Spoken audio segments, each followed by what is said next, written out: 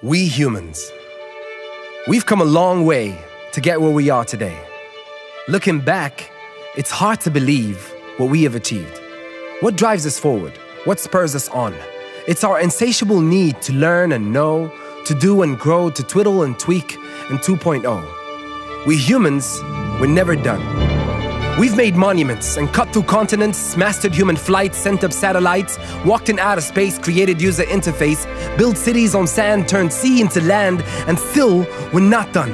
We made levitating trains and open world games, constructed super towers and grids for solar power, made houses smart, turned food into art, built self-driving cars and taught bots to play guitars. But no, we're not done.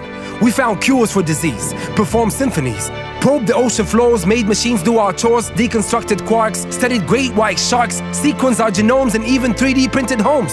Are we done yet? Oh no, we're not done. In fact, we need to do even more than ever before. Our planet is in need of help. There are challenges we can't ignore. But remember, we are humankind. No job's too big if we set our minds. If we all embrace the spirit that there really is no limit. If we rise to this occasion and come together across nations. If we integrate and ideate, we can make the future great.